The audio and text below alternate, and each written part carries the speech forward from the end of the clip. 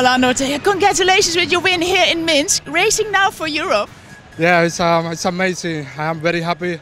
I'm proud for competing for Europe, for my country too. So it's very nice, this competition. I'm very so happy. Because what can you tell me about your race of today?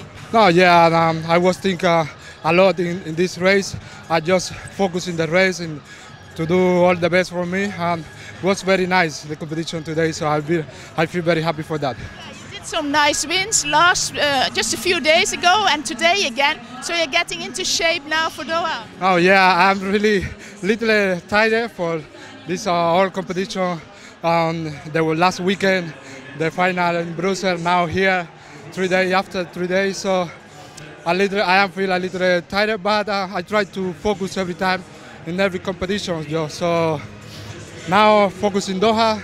I finished this season for competition here. So now training and focus to Doha.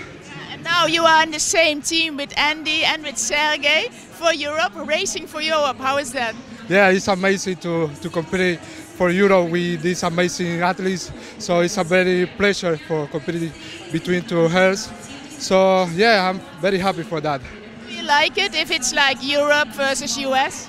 I like so much, and I hope the next year we do the same. This competition I like so much, and it's very nice to compete with USA, Europe. It's very nice competition. So if I can try next season, of course I want to continue with this competition.